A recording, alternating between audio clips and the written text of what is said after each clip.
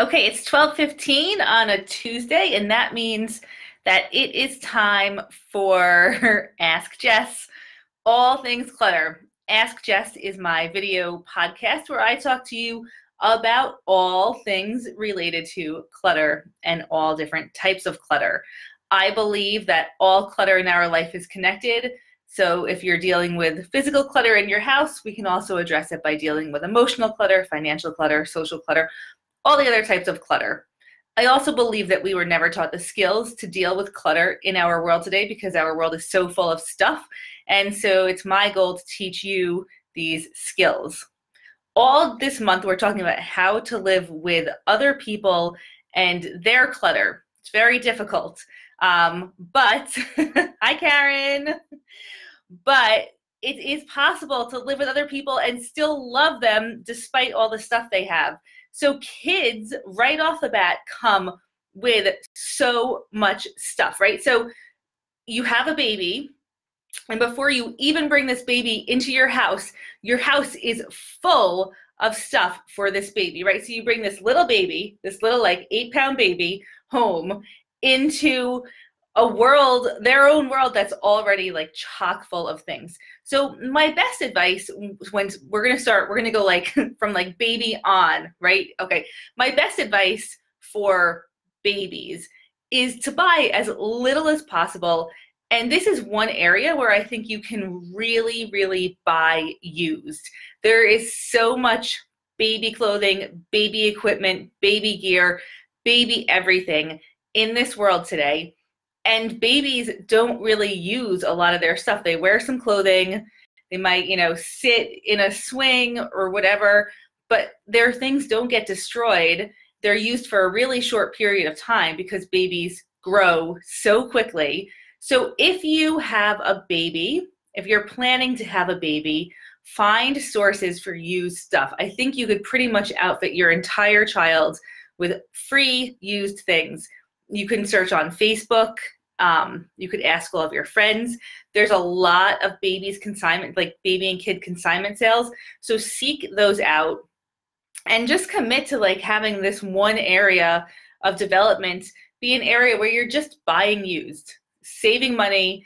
And all the other thing with babies is that you never know what's going to work for them. Like you never know which type of bottle is going to work, what they're going to kind of be drawn to. So you tend to overbuy because you might need this or you might need that. So buy used. And buy as little as possible because honestly, babies need like very little.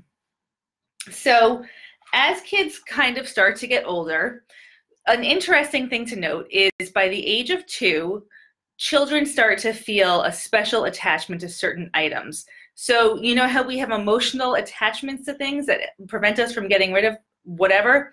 Babies or toddlers do also. That starts like around the age of 18 months to 2, where they really kids start to get attached to like a lovey. So it's interesting to note that already as babies we're holding emotional attachment to things. By the age of 6 to 8, kids start to develop collections of items, and collecting things for a child is really a positive because it helps them to learn skills of organization, categorization, and just kind of like take care of stuff. The problem is that we end up collecting too much stuff, right? And especially with toys for children, there's a lot of toys that have a lot of accessories. I mean, you get like one toy and it has like 400 little accessories. So kids' collections tend to be really ridiculously large. One of the questions that I had before this podcast was, how do I know what toys are really important to my child's development? I thought that this was a super interesting question. And I remember when my kids were babies, there was like those baby Einstein videos were really popular. And everyone was saying, you have to get these baby Einstein videos because they're going to make your child a genius. And it turns out that baby Einstein, the company, was actually sued because they were misleading people with their claims, with their marketing. Turns out you can't make your child a genius by watching baby Einstein videos. So I posted this question on my Facebook page earlier this week. Was there any single toy that actually in retrospect, you feel as a parent enhanced your child's development or made them smarter or made them hit their milestones earlier. There were a couple of toys that came up, like books, Legos, and puzzles came up frequently as a toy that a parent could look back on and say, this really helped my child's development. There were also a couple of toys that came up a couple of times, like gross motor skill toys like balance bikes, that people thought were really helpful to their kids. But far and wide, people responded that no, there was like nothing that really, no single toy really helps their child become smarter or hit their milestones earlier or really enhanced their development. So if you are in this stage of life where you have children that are really young, and you're considering purchasing stuff for them because you want to make sure that they are reading on time or doing math on time or, you know, whatever it is, rest assured that parents of, you know, slightly older children will definitely tell you that there's no single toy that can do that. And of course, there's a lot of research that backs that up too. The best thing that you can do for your kids if you want them to develop is to let them go outside and play. Like free interactive play is the best thing for children. So as kids kind of get older, their clutter becomes like, it starts to feel really burdensome to us because we start to take care of their clutter. And when I think about clutter and decluttering as a whole, I really feel like we think about decluttering as like a big event, like something that we have to do every so often, and it's something that nobody looks forward to. But because we live in this world that is so full of so much stuff, we need to change the way that we think about decluttering and make it part of our routine household tasks, right? So decluttering is not like a serious, like weekend-long event that you have to like clear your schedule for. It's just like doing laundry or doing the dishes or picking up. Decluttering is really something that has to be done regularly because we have so much stuff coming into our houses. We've never had this much stuff before, right? So with children, we really want to make this part of their kind of chores and their responsibilities as children growing up. And chores, responsibilities, clutter, this is all a very kind of gray area for adults. So I just want to talk a little bit about the benefit of having chores for your children, and then how we can kind of build clutter into that whole, or decluttering or dealing with their stuff into their whole mindset with chores. So chores are really important for children because for many reasons, but the ones that I really think are critical, chores help children believe that they're capable of doing stuff. They teach kids to take care of themselves. They help children develop empathy, and also it helps kids to build self-esteem when they have chores. So that's because they receive, you know, praise and positive feedback from the people who matter the most to them. So you're their parents, right? You matter the most to your children. So when you praise them for doing a good job, that really builds their self-esteem because your praise is critically important to them. It also gives children a sense of belonging because it makes them feel like an actual valued member of a community. So the immediate family is the first community that your child is a part of. And when they feel like they are a critical and valued member of this community, it's huge for their sense of worth. I actually read a study once that linked chores that children had, or like responsibilities that children had at younger ages, to feeling a sense of worth and value throughout high school, which we know is a really tricky time for any person. So chores are really important, and building, decluttering, and dealing with their own possessions into your children's chores is a really good way to start to deal with their clutter. So how do you do that? I think, you know, I've thought about this a lot. And I've thought about chores and decluttering. So when it comes to giving kids chores, my sense of all of this is we want to provide the structure for them to be able to do chores well. And then, you know, you wouldn't expect anybody to just have a skill suddenly, right? You have to kind of build up to it. So when I was teaching my kids how to take care of their clothing, which is part of their clutter, right? the first thing when they were younger was just simply putting your clothing into a hamper. Like that's step one. So my expectation for my younger kids was just get your clothing into the hamper, right? That's all I want you to do. Then I want you to be able to sort your clothing. So no, these are t-shirts, these are socks, these are whatever, and have an idea of where that stuff lives in your bedroom. So where do your t-shirts go? Where do your long pants go? So you can get yourself dressed. So then after they're like putting their clothing into the hamper successfully, they're able to identify where different categories of clothing that belong to them go. Then the next step is really putting clothing away. I have a saying, done is better than perfect. So a lot of times with chores, we feel like, it's impossible to have kids help because they don't do it right. But you want to kind of shift that mindset, because really just getting it done is better than doing it perfect. So when my kids were learning how to put their laundry away, I did not care if it was folded or not. I just wanted them to have the responsibility for getting it from the clean hamper into the right drawer. And honestly, their clothing was never super wrinkled or anything. I mean, it's little kids' clothing. So the next step was just to get them to get their clothing into the right drawer. And the success rate with this was like kind of hit or miss for a while, but once they really were able to take their clothing from their clean hamper and put it into the correct drawer, then I started to teach them how to fold their clothing. And one thing at a time. You start with the easy thing, like the pants. And then once they can fold pants, then you add, t-shirts, which are harder.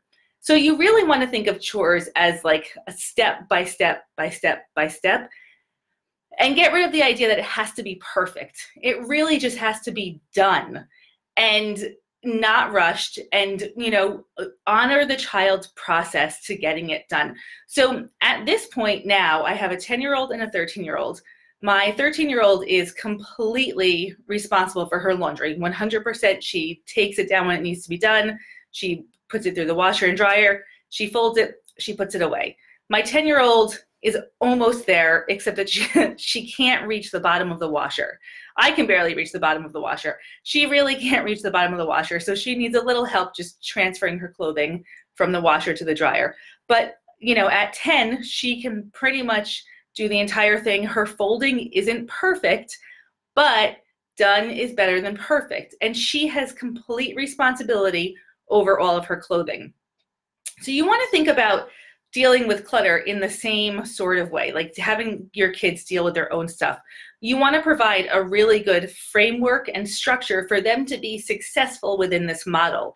So if I had expected a 5-year-old to do their laundry completely from start to finish, they would never be successful within that model, because that's just too much for them. But when it comes to clutter, like how do we create success within this framework in our house? So one thing that's really important is that our kids don't have more stuff than comfortably fits into their storage. So if they have, 50 t-shirts, but their drawer for t-shirts really only comfortably holds 25 t-shirts, and we expect them to put their t-shirts away, we're setting them up for failure, because they can't actually put their t-shirts away in that storage. So the same thing with toys or with whatever collections they have. They're never going to be able to clean up at all successfully if it's impossible for them to actually put their stuff away. So you want to teach your children that this, they have X amount of space for all of their stuff. And anytime they want to add to that, they have to get rid of something. So this is you as the adult providing the framework that will enable them to be successful in dealing with their own stuff.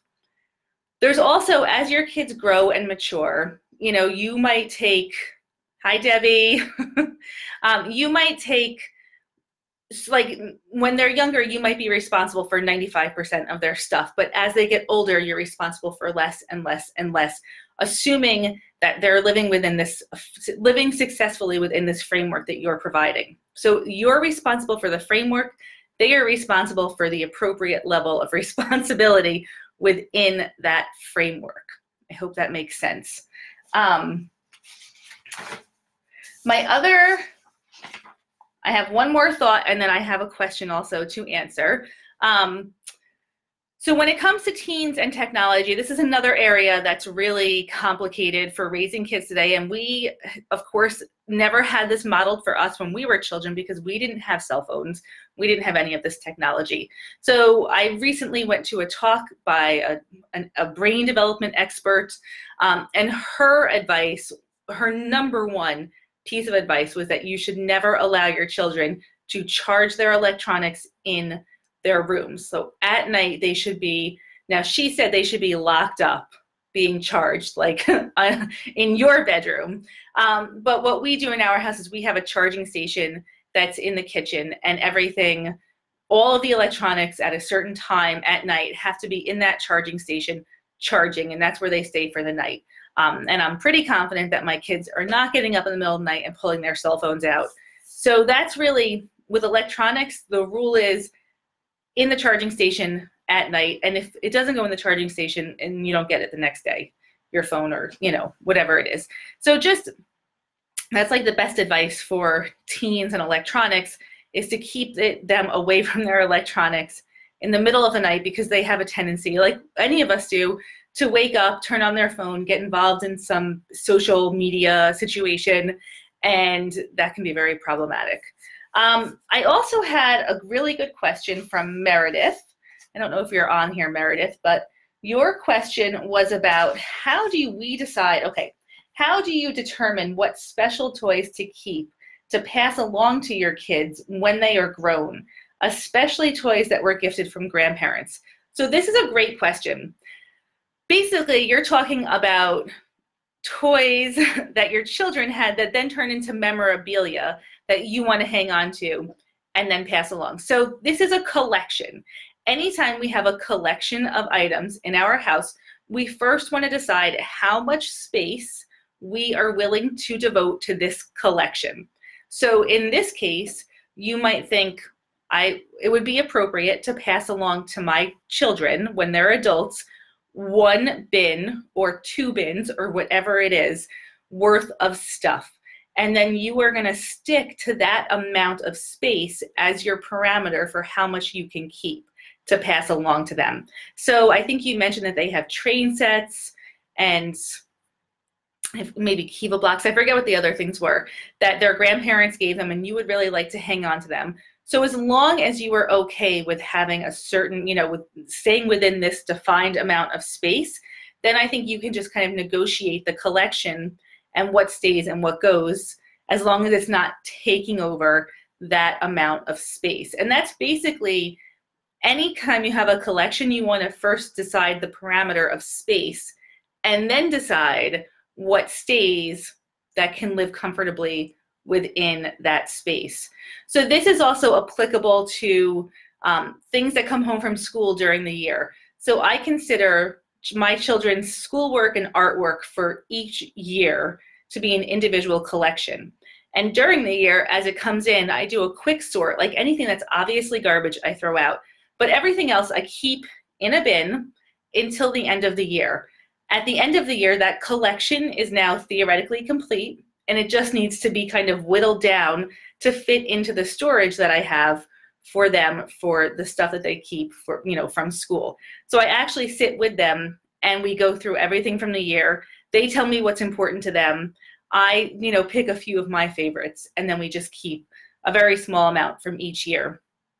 So that's how you think about collections and space. So, I have one more tip here that I forgot about. When kids are little and they can't read, a very good way to help them clean up is, if you have bins that you use for storage or boxes or shelves, is to have like a picture, a Polaroid picture or a picture that you print out from the internet, and tape it onto the bin so it's very clear to them what goes in that bin. So like have a picture of Legos on the Lego bin, have a picture of dolls on the doll bin, like whatever it is. Pictures help kids to really put stuff away before they're able to read. So I'm just going to go look through these comments. If anybody has any questions, feel free to just write a question in.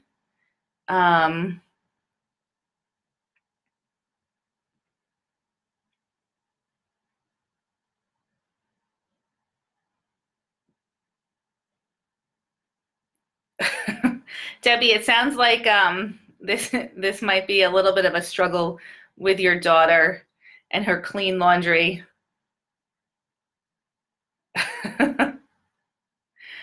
Sometimes you need to just, with teens, let them have, as figure out the like baseline that you're comfortable with. And as long as they are not living in like squalor right below your comfort level, then let them have a little bit of ownership over this process. Because oftentimes, if they know how to do laundry, they know how to put it away, they have those skills, and they're choosing not to do it, and they're a teenager, there might be something else going on.